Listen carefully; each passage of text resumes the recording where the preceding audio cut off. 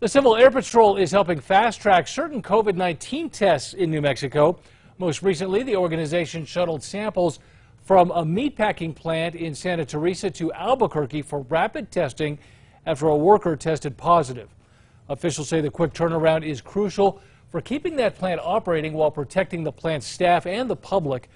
The Civil Air Patrol has been assisting the National Guard transporting COVID-19 tests and protective equipment all around the state with funding from FEMA.